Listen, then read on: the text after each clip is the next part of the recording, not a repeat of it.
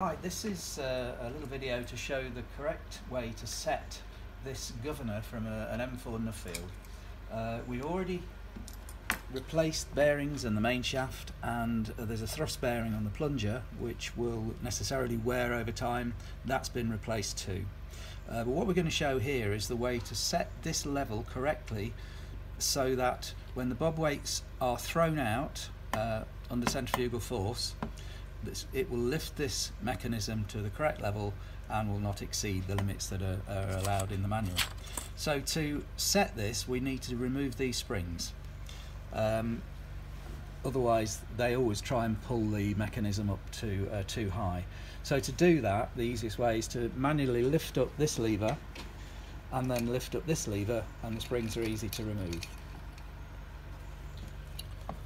I say easy to remove, yes they are easy to remove. There we go.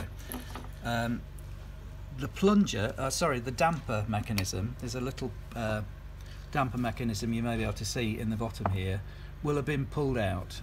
You just have to kind of jiggle that to get that back in place. Drop this lever first and then this one, and you can get that back in place then.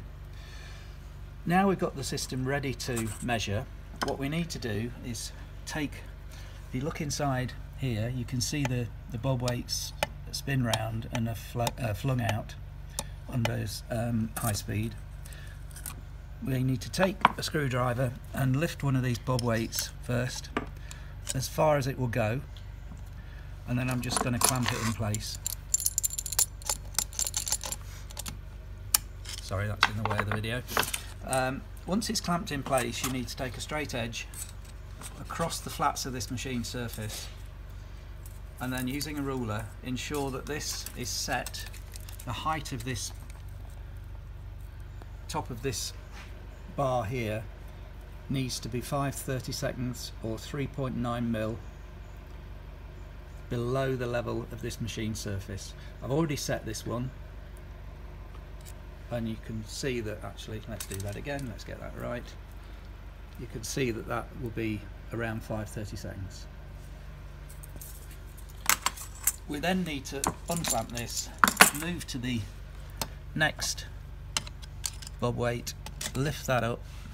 Again, I'm going to clamp it in position and do the same. So we need to put a flat across that surface and then measure with a ruler to ensure that that is 5/32. Now, if one of these is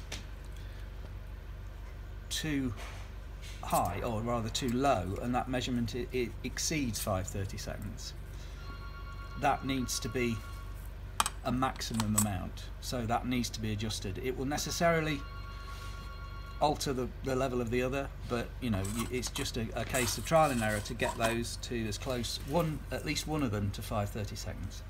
It shouldn't be more than that, but inevitably once or twice it may exceed 5/32 slightly. Once that's done, it's simply a case of putting everything back in place, and again, to do that, to get these springs back on, it's simply a case of lifting this first lever here, lifting the second to the point where the springs can be easily reattached.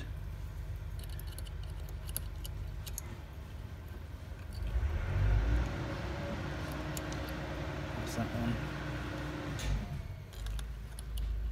That's that one.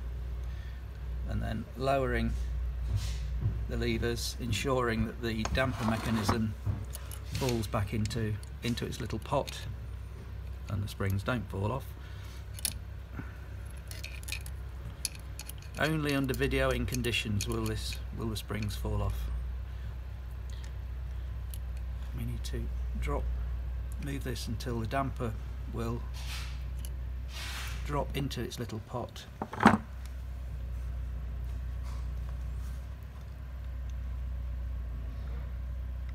There we go.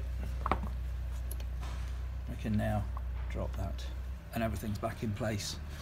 Simply then refit the top cover with its gasket, cork gasket, and now what would happen, once this shaft is turning at a certain speed, the bob weights will be lifted up and it will pull this lever up into as far as it needs to go, depending on the speed of the engine.